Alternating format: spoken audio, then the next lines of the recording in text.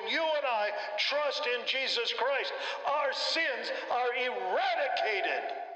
Welcome to this presentation by Hickory Corners Bible Church. It is our desire that you will believe in the Lord Jesus Christ and will place all of your hope and trust in Him. Please join us as Pastor Jeff Worden II opens the Bible for us today. It's my privilege to stand here before you and try to figure out how this is going to work. I do covet your prayers as I get into this position of ministry that's a step above what we have been doing already.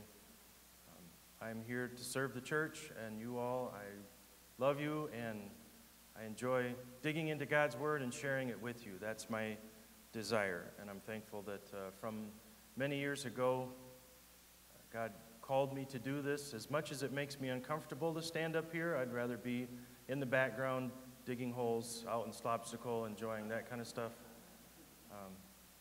I'm here because I feel like God has called me to open the Word and share it with you. As I enjoy the study and the part of that, and hopefully it comes across and you enjoy what I have studied. We're going to be talking about prayer once again. Looks like we'll be doing this for quite some time. I don't know how much longer. I've got several more opportunities to share with you what I'm learning. Charles Spurgeon was asked what he thought was more important, reading God's Word or prayer. Spurgeon responded, "You tell me what's more important, breathing in or breathing out." It's so important for us to understand that God's Word and praying God's Word go hand in hand. Praying Scripture is breathing in and breathing out. The last time we were together, we began looking at definitions and methods of praying the promises of God's Word. Pardon me, some of that cracker gets stuck and then it's hard to talk. We see prayer as communication with God. We looked at the perfect communication that was available between Adam and God in the garden.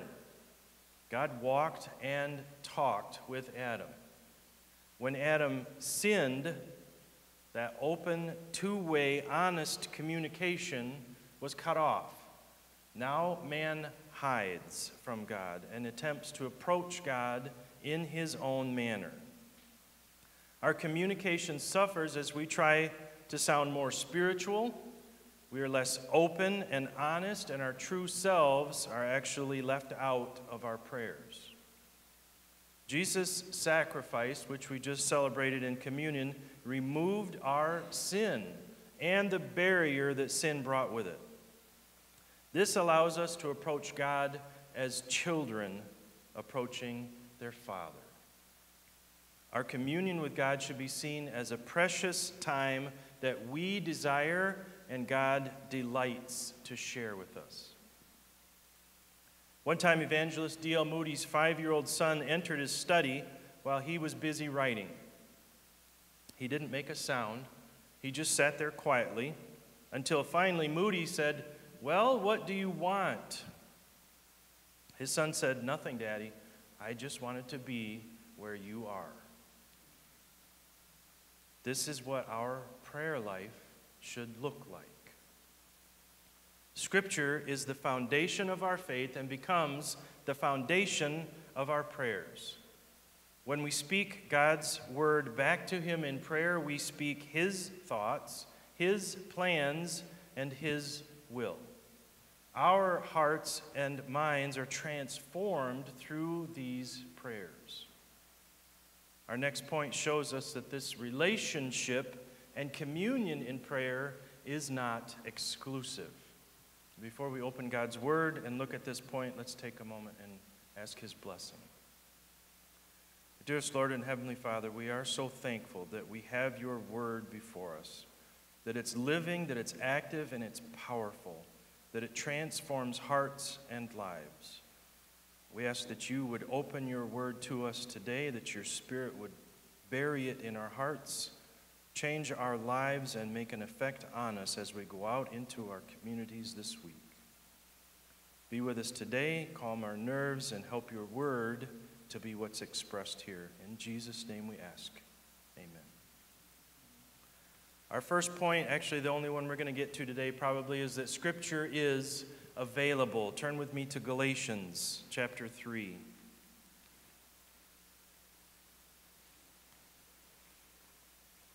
Several of these are going to be displayed on the screen. I encourage you to take a look at what's written in your Bibles, the chapter, the book itself. Get an idea that this is exactly what is being said, not taken out of context. Galatians chapter 3 and verse 28. There is neither Jew nor Greek, there is neither slave nor free man, for you are all one in Christ Jesus. And then turn over with me to James chapter 1 and verse 5.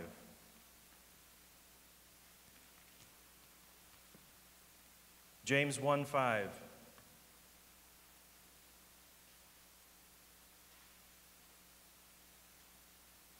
But if any of you lacks wisdom, let him ask for it from God, the one who gives to all men generously and without reproach, and it will be given to him.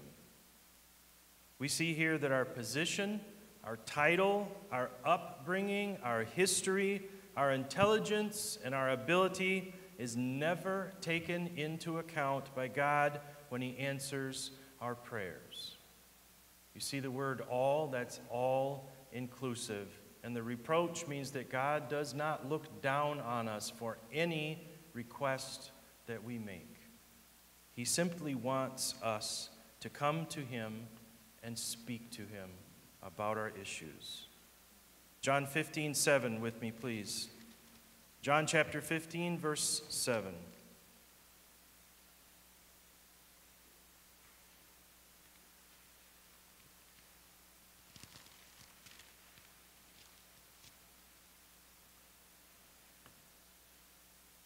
John 15:7 says, "If you abide in me and my words abide in you, ask whatever you wish and it shall be done for you.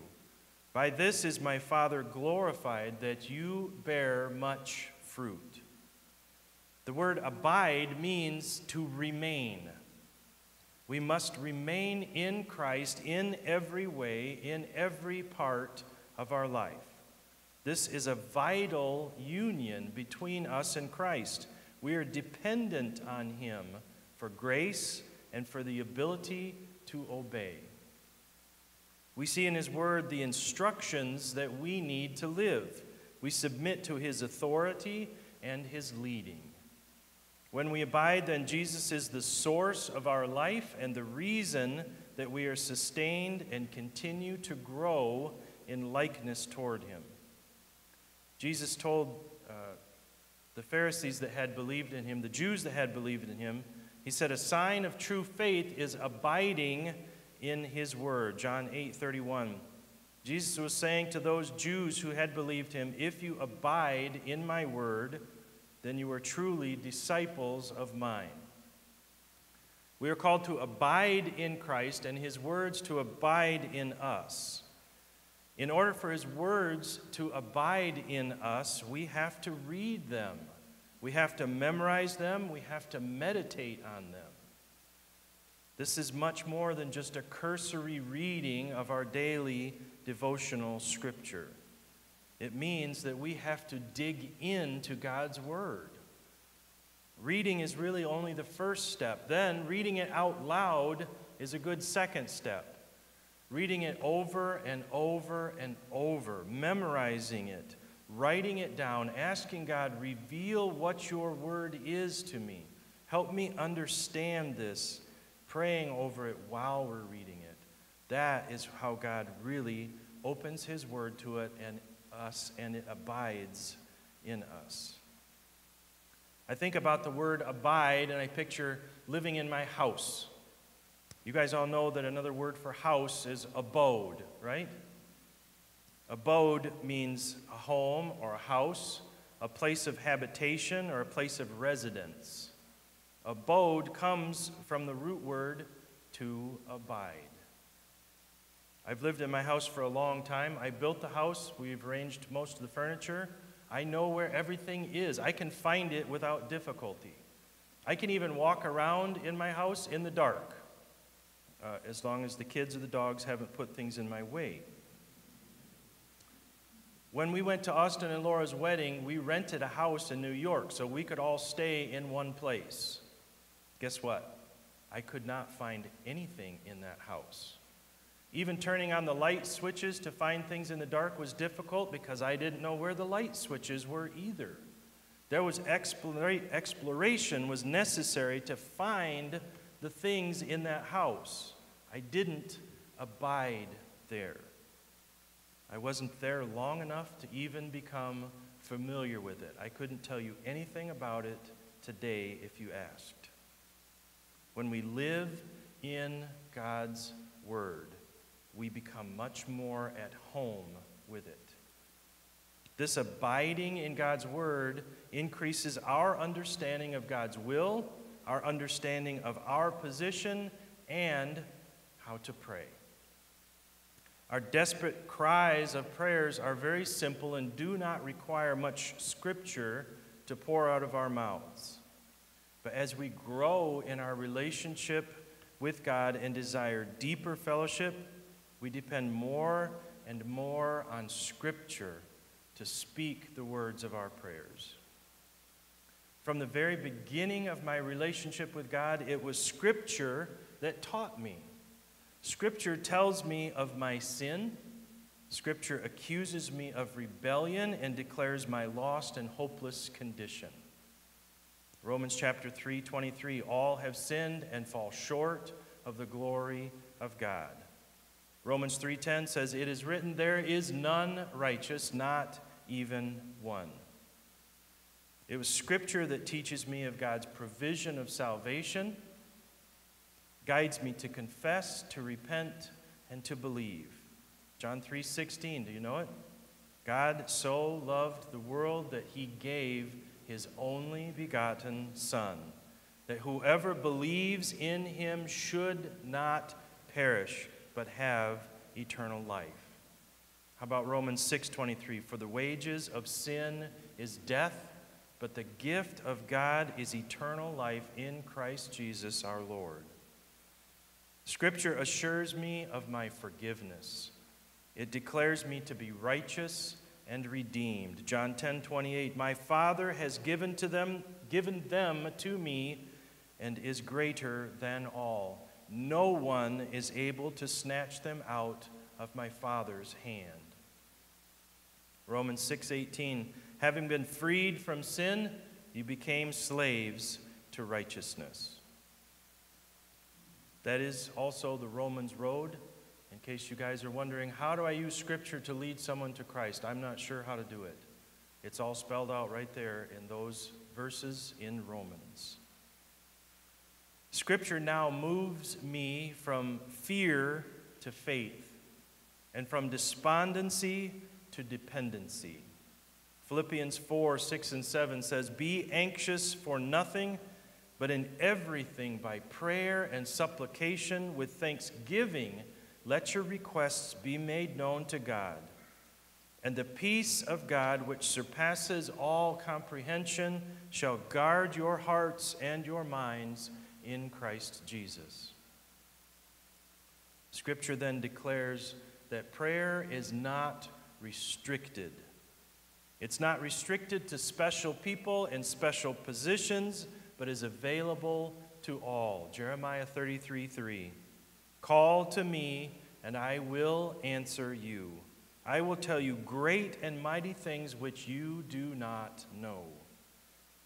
Scripture invites us to pray. There is no condition of position. There is no restriction of title. There is no special certain people that God offers to reveal great and mighty things to.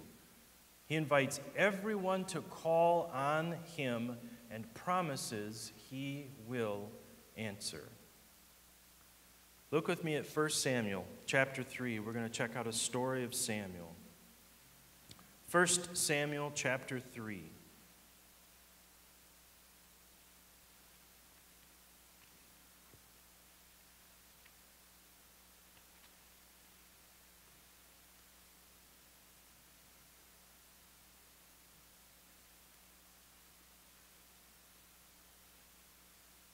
We're going to start in verse 1.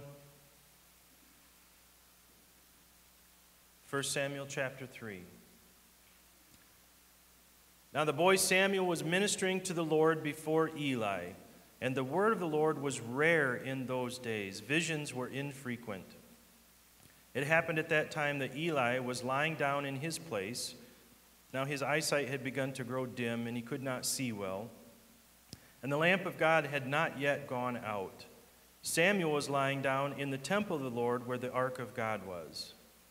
That the Lord called Samuel and said to him, "Here I am." Lord God called Samuel and he said, "Here I am."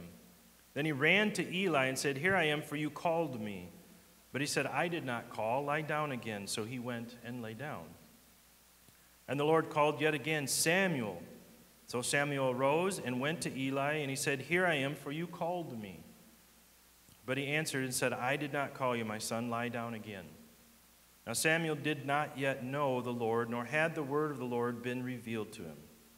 So the Lord called Samuel again for the third time, and he arose and went to Eli, and he said, "Here I am, for you called me." Then Eli discerned that the Lord was calling the boy. Eli said to Samuel, "Go lie down, and it shall be, if he calls you, that you shall say, 'Speak, Lord, for thy servant is listening.'" So Samuel went and lay down in his place. Then the Lord came and stood and called as at other times, "Samuel, Samuel." And Samuel said, "Speak, Lord, for thy servant is listening." And the Lord said to Samuel, "Behold, I am about to do a thing in Israel at which both ears of everyone who hears it will tingle. In that day I will carry out against Eli all that I have spoken concerning his house from beginning to end."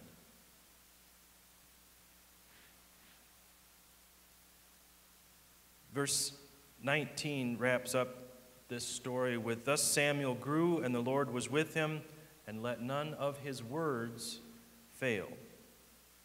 From this story, we see God initiating a conversation with a boy who was sleeping in the temple next to who? Eli the priest. God initiated a conversation with the boy, not with the priest, who held a position of authority. God initiates prayer by extending an invitation for us to communicate with him. If we don't respond, it will remain only an invitation. Do you see Samuel's response? "Speak, Lord, for I am listening."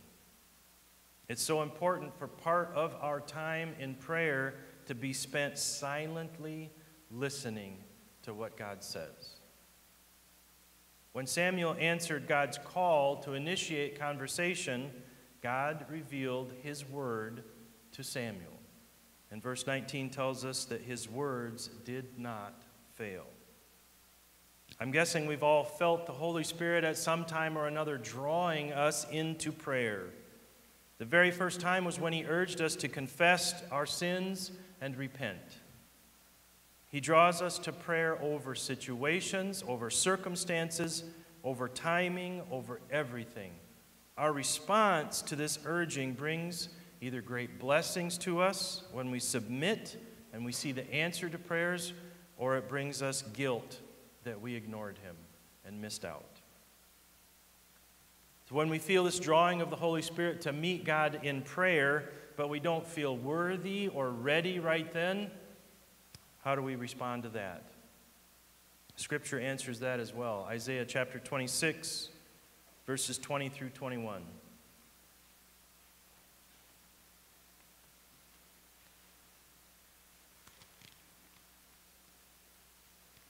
Isaiah 26, verses 20 through 21. God's word says, "Come, my people, enter into your rooms and close your doors behind you. Hide for a little while until indignation runs its course. For behold, the Lord is about to come out from his place." When you don't feel like praying, God says, go to your quiet place and close the door. Shut out the distractions, shut out the things that are on your brain, shut out all of the world. Hide and adjust your attitude is what God is telling them here. Sin is going to have my wrath poured out upon it very soon. There is nothing more important than my calling to you to pray while you can. So we take this scripture, we pray it out loud, and we submit to God just like Samuel did. I'm listening. God, speak to me. This verse then opens our hearts, it closes the resistance, and it readies us to pray. And we see that Scripture gives us both the message that we can pray and the motive for our prayers. Scripture assures us that God is interested in more than theology. He's interested in our lives. Look at 1 Peter chapter 5, verses 6 and 7.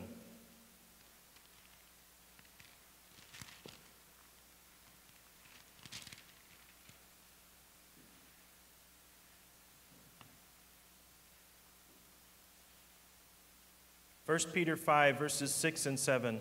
Humble yourselves, therefore, under the mighty hand of God, that he may exalt you at the proper time, casting all of your anxiety upon him, because he cares for you.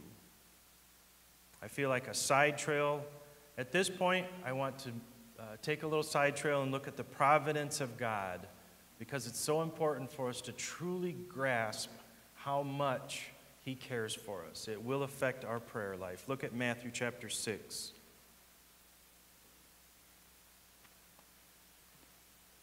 Lots of jumping around today. Keeps everybody awake, right? It's keeping me awake. I guess that's a good thing. Matthew chapter 6. We're going to start with verse 26.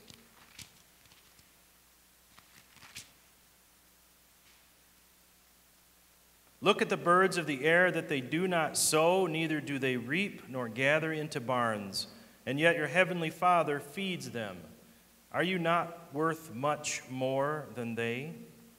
And which of you, by being anxious, can add a single cubit to his life's span? Why are you anxious about clothing? Observe how the lilies of the field grow. They do not toil, nor do they spin. Yet I say to you that not even Solomon in all of his glory, did not clothe himself like one of these. But if God so arrays the grass of the field, which is alive today and tomorrow is thrown into the furnace, will he not much more do so for you, O men of little faith? Jesus in these verses directs us to look at the birds and how God feeds them, and consider the lilies because God clothes them. Jesus is telling his followers to put away anxiety because their heavenly Father will take care of them. Look closer at these verses. Realize Jesus is not telling a parable. He's not making a beautiful analogy. God loves to paint pictures for us. He does it all through Scripture because he knows of our weakness of our minds and the frailty of our human nature. But this is not one of those pictures. Jesus' direction to not be anxious is only valid if God the Father truly is the one who makes sure that the birds find their daily sustenance and clothes the flowers in their glorious garb. Do you see that this, if this is just nature doing what it's supposed to do without divine intervention, then Jesus is only making a play on words. I don't see that here. Jesus truly believes that God's hand is at work in every detail and down to the smallest details in all of the natural processes. It's more apparent in Matthew chapter 10. Take a look there. Thank you for that. Nothing wrong with speaking up. Matthew chapter 10, verses 29 through 31. Are not 2 sparrows sold for a cent, and yet not one of them will fall to the ground apart from your Father? but the very hairs of your head are all numbered.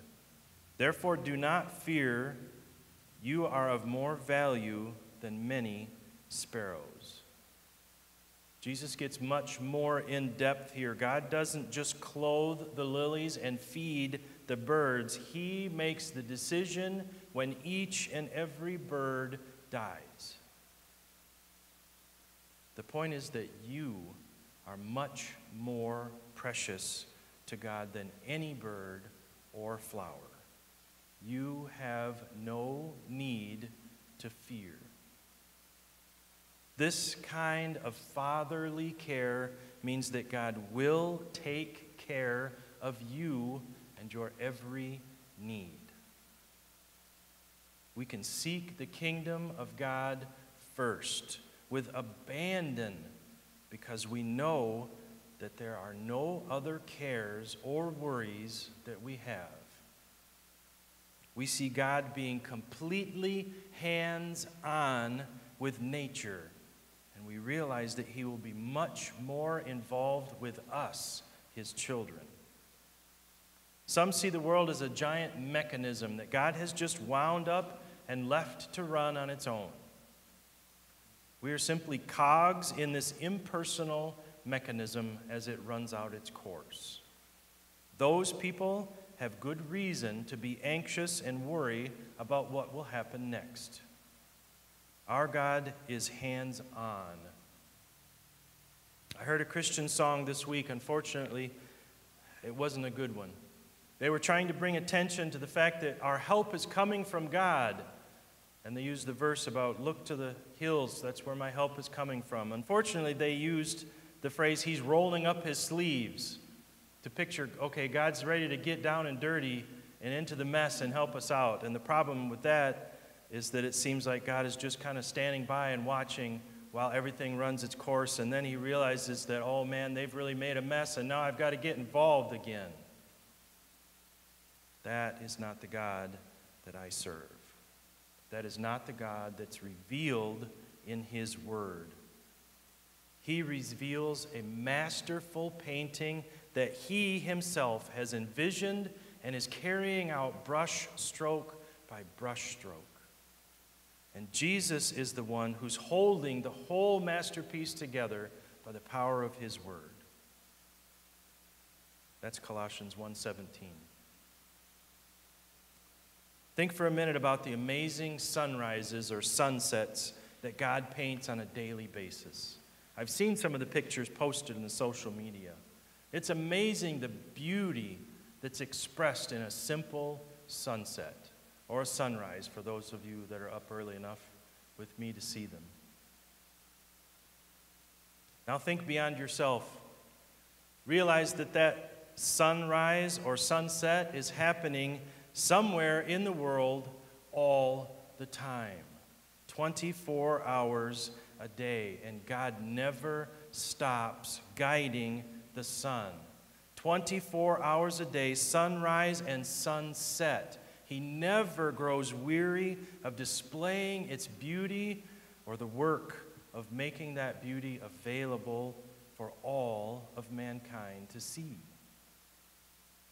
This should help us revel in our positions as God's children, knowing that God cares for us and provides for us and tells us not to be anxious.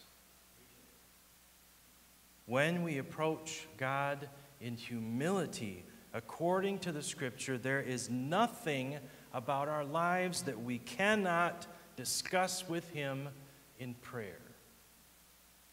Cast all your anxiety on him because he cares for you.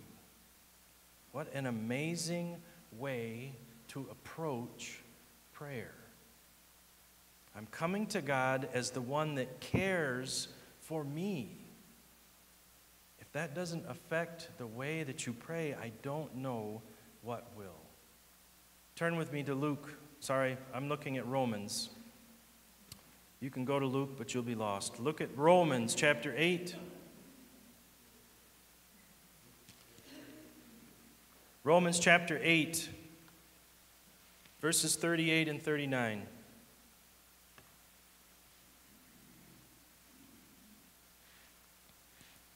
For I am convinced that neither death, nor life, nor angels, nor principalities, nor things present, nor things to come, nor powers, nor height, nor depth, nor any other created thing shall be able to separate us from the love of God, which is in Christ Jesus our Lord. What an amazing invitation to pray. This covers past, present, and future. It affects the divine, the human, and the demonic realms. Every need in every situation, in every realm, in every time period can be brought to God in prayer. Does anybody remember seeing the prayer requests on April 20th from the Rots in Costa Rica? They were experiencing some of the heaviest rains and flooding in many years. There's a river that runs next to the ministry center, which is also their home, and it was causing damage as it continued to rise. They requested prayer for divine intervention. I'm sure that many prayers went up at that very moment. Do you remember seeing the answer to prayers? Anybody remember seeing it? The weather forecast that morning was 100% chance of rain, which is not odd because it's the rainy season in the tropics. That's what it does. Guess how much rain they got? None. 100% chance of rain, and there was no rain all day. We prayed about rain. And God cared about a couple of people in a third world country that were doing their work to glorify Him. Cast all of your anxiety on Him because He cares for you. There's a word of caution here, though. Do not mistake your dwelling in anxiety and worry for prayer. Judson Cornwall gives an example in his book on prayer. He said, a young husband came for counsel, seeking healing regarding his troubled marriage. I asked him, have you tried praying about this? He responded, I've prayed about it day and night for over a week. I asked if we could blend our faith and our prayer together right there and got on my knees beside him. He followed my example, but silence descended on the room like a thick fog. To break the silence, I offered a prayer on his behalf, but he didn't even say amen. Silence again reigned, so I prompted him, you lead us out in prayer. He responded, I can't pray. He was so distraught that he couldn't speak, no matter how I coached or urged him. I put my hand on his shoulder and I said, brother, you haven't been praying about this problem day and night for over a week, or you wouldn't have trouble expressing your need to prayer to God right here in my study. You've been worrying and thinking about your problem consistently, and that isn't prayer. Judson says he opened the Psalms and had him read aloud. Hear, O Lord, my righteous pleas. Listen to my cry. Give ear to my prayer. It does not rise from deceitful lips. May my vindication come from you. May your eyes see what is right. That's Psalm chapter 17, verses 1 and 2. He said he was able to slowly move from reading to prayer. He put his anxiety into words, and great release followed. It was praying the scriptures that gave him those words to speak, even in his darkest, deepest dungeon. There is no condition attached to the invitation to pray. No provision, no title, no need for sacrifice or propitiation from us. God is simply saying, come and talk it over with me. We're invited to come empty-handed and unload all of our cares on Him. Scripture does teach us to incorporate thanksgiving with our prayer. Philippians 4:6, be anxious for nothing, but in everything by prayer and supplication with thanksgiving, let your requests be made known to God. Paul had learned that dealing with our fears and anxieties by themselves can bring discouragement and depression. When we bring all of our anxiety, our fears, and our causes for worry to God, we also remember His previous provision, His promises, His nature, and we give thanks for those. There are formal dinner invitations that include the phrase black tie required. I've never been to one of those. I'm just told that they exist. This phrase, black tie required, lets the guests know that there is a dress code. You'll feel out of place and ashamed instead of rejoicing and communing properly if you come to prayer without thanksgiving and ignore that request, similar to those who show up at the event and ignore the request for the dress code. Don't ignore the request to bring your request to God with thanksgiving. Turn with me to the final verse, Psalm 34. We will close with this, Psalm 34, verse 8.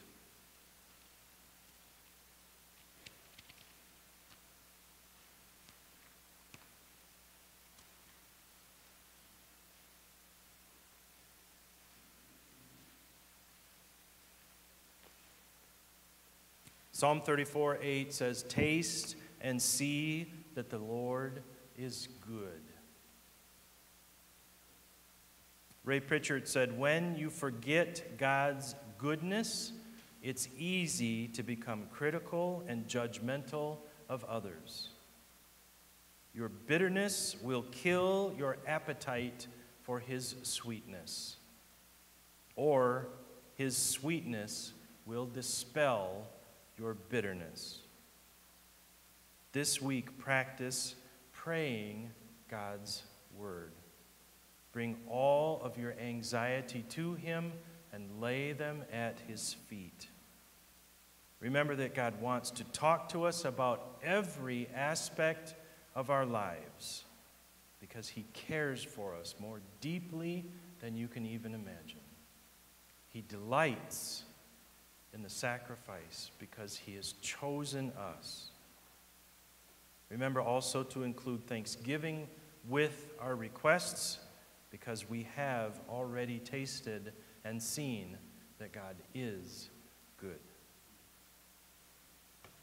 Dear Lord, thank You for how You have revealed Yourself to us, how You have shown us Your goodness, how You have shown us Your care for us, how You delight to have our company and our communion with You. Help us to take this to heart and this week come to You in prayer with a renewed sense of communion, with a renewed sense that You delight in our presence. Let us come to prayer not just with our requests, but with thanksgiving because of who You are, what You have done, and how You have provided for us. We ask these things in Jesus' name. Amen. This has been a free presentation by Hickory Corners Bible Church. If this ministry has been a blessing to you, please consider supporting us through hickorycornersbible.org/give. Hickory Corners Bible Church reserves all copyright protection under applicable law and in accordance with our Christian Copyright Licensing International streaming license. For more information about us or to connect with us, please reach out through our Hickory Corners Bible Church Sermons YouTube channel, our Hickory Corners Bible Church Facebook page, or our hickorycornersbible.org website. Our pastors are also available to talk weekdays from 9 to 4 Eastern at 269-671-4505. We hope you will join us next time as we continue helping ordinary people passionately follow Christ.